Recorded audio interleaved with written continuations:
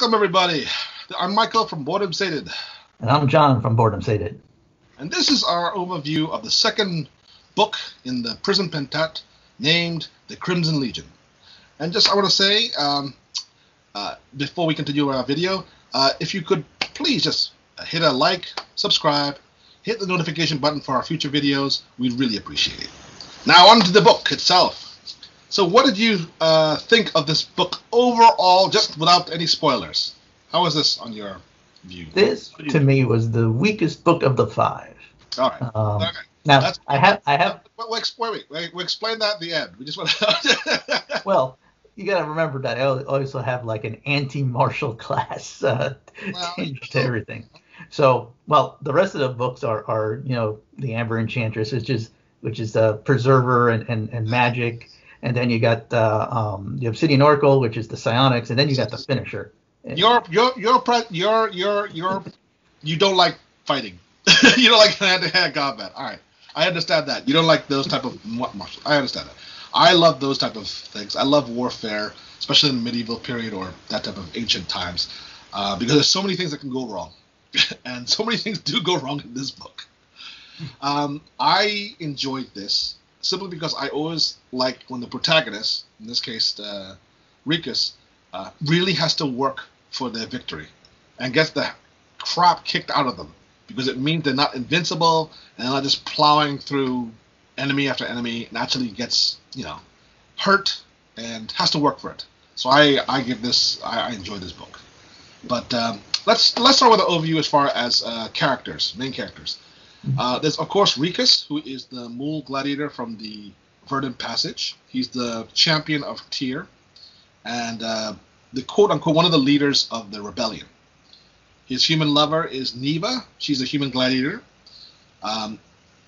Aegis and Sidera are in the beginning of this book, but they quickly they immediately go back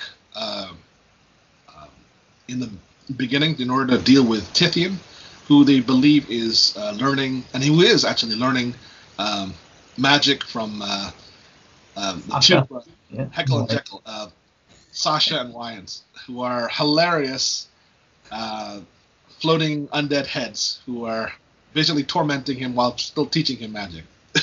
And you got to understand that Sasha and Wyan are both former champions of Raja, so they were once going to become sorcerer-kings, but they got killed. And traitors. Traitors. And then their beheaded bodies were helping Kalak. Yeah. And then Kalak got killed, and Tithien took over as king. And now he wants to become a dragon because, well, why not? Why not? Who doesn't want to become a dragon? All right. Well, all right.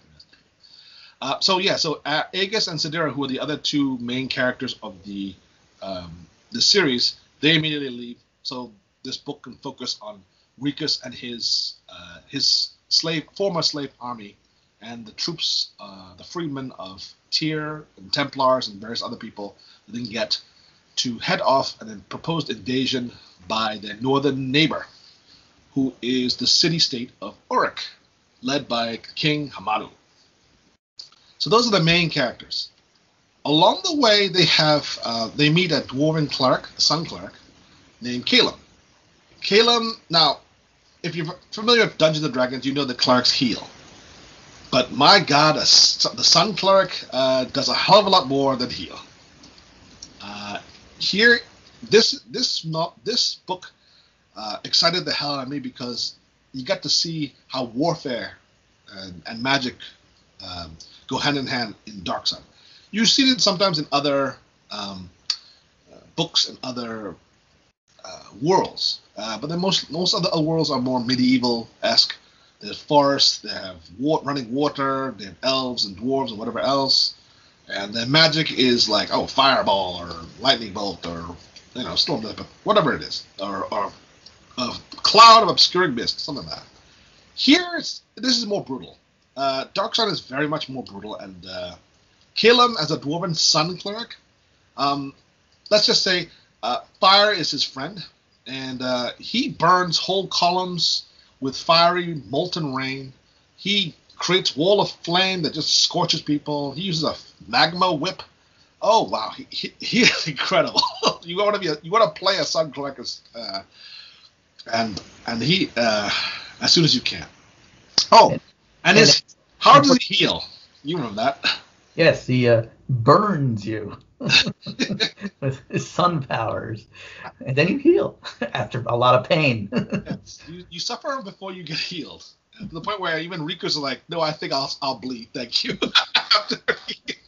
Now remember that all this stuff is in the Earth, Air, Fire, and Water supplement, which introduces the para-elemental planes for clerics, and you can check some more about that in our Magic of Athos video.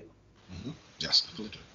So this unlikely crew go to head off the army and meet them in battle, and they get sidetracked several times trying to find allies, and they meet up with a slave tribe that's not exactly turns out well, and they go to the dwarven village of Kled, where they meet up with.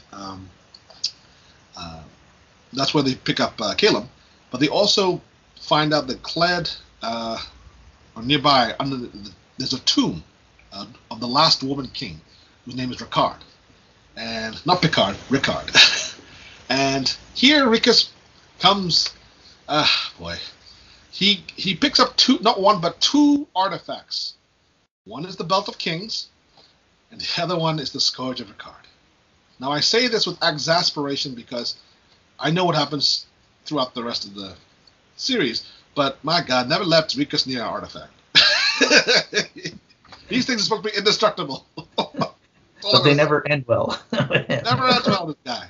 Anyway, the Scourge of Ricard is, Ricard was, like I said, the last dwarven king. And there's also a third item that they find here, but that is stolen from them. It's called the Book of Camelot Kings. Now you understand, Dark Sun is very, let's just say, literacy rate is very, very low.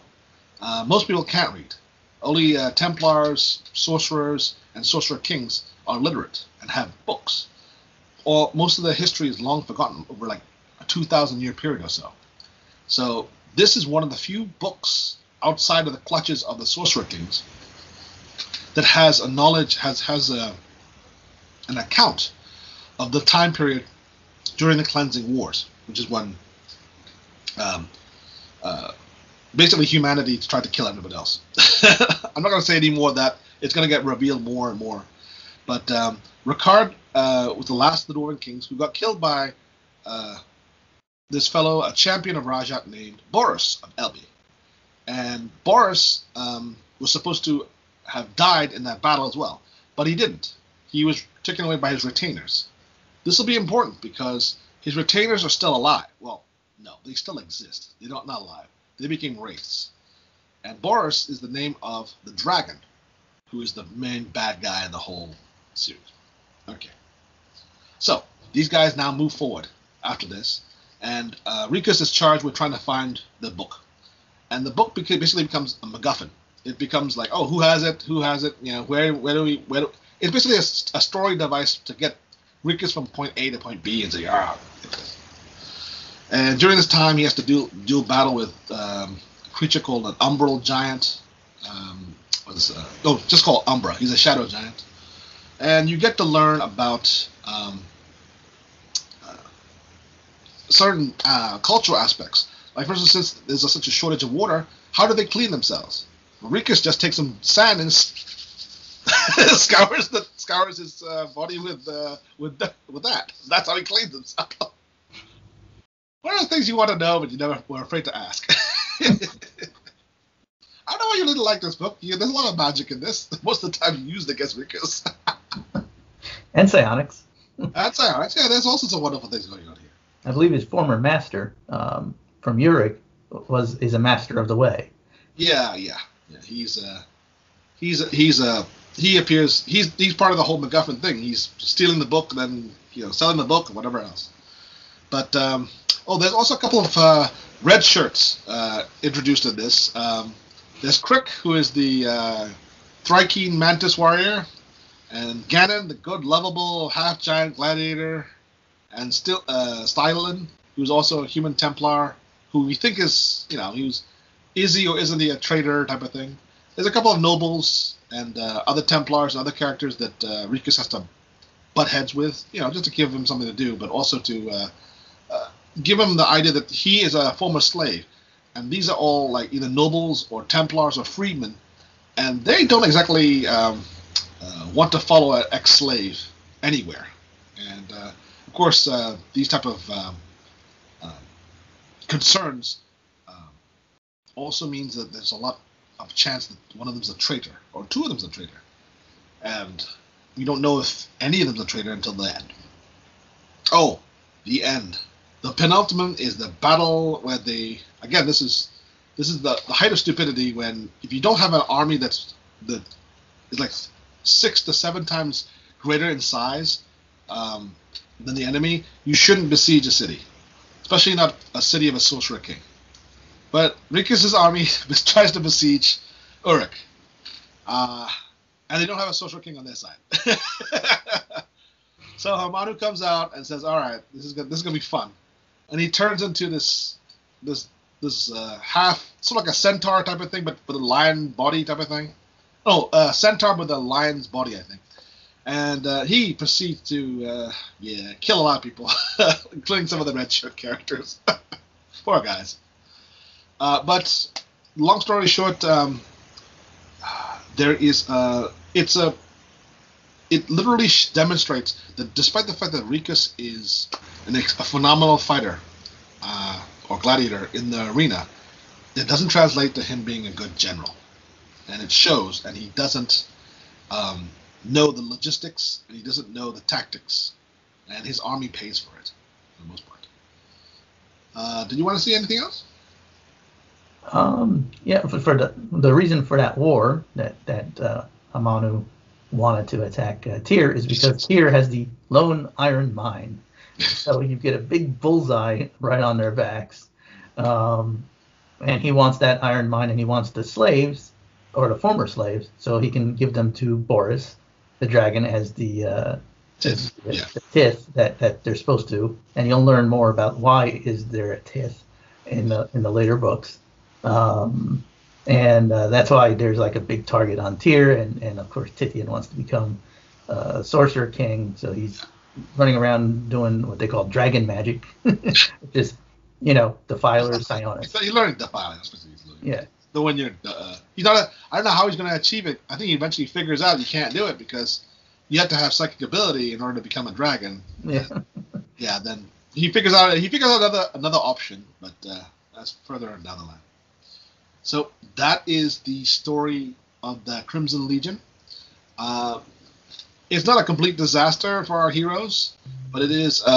They're able to stave off death and the loss of their newfound freedom, and it continues into the Amber Enchantress, which is Sadira's solo novel. But it does. Oh, another thing. Caleb being introduced as the Dwarven Sun Cleric introduces a new romantic interest for Neva, who was Rikus's girlfriend, and eventually Neva goes off with Caleb, and later on they produce a son who will be significant later on in the novel series. That's one of the reasons he's Caleb's significant, other than being a badass and showing us what a cleric can really do in combat, or at least a sun cleric can do. But he also, with Neva, gives birth to a mule, also a sun cleric, who will be pivotal in the final battles. And I think that's it for me. Yeah, I think that pretty much covers the Crimson Legion. Yeah. And I think it's a good follow-up from the Verdant Passage. Obviously, it's on Rikus and his crew rather than Aegis and Sadira, who are different. They have different characterizations, and Sadira is definitely an interesting character, a very interesting character, and Aegis is more of the noble, and not just talking about because of his his status. He's a more noble hero type of character. But Sidira is a lot more gray, definitely on the edge there. She pushes the ends justify the means. She is definitely almost. You can always consider her an anti-hero in terms of what her attitudes are, and I like that. Some people don't. I like it. And so that concludes our review and opinion on the Crimson Legion. And the next book in the series, The Amber Enchantress, Book 3, we'll be covering soon afterwards. Okay? So as before, if you enjoyed our video, hit the like, subscribe, hit the notification button for our next video. If you wanted to comment on this book or the series itself or Dark Sun in general, leave a comment, please. And if I'm from Boredom Sated, I'm Michael. And all the Dark Sun stuff are in a playlist. So if you want to go over the older Dark Sun videos, they're there. You won't have to look too hard to find them. And I'm John from Boredom Sated.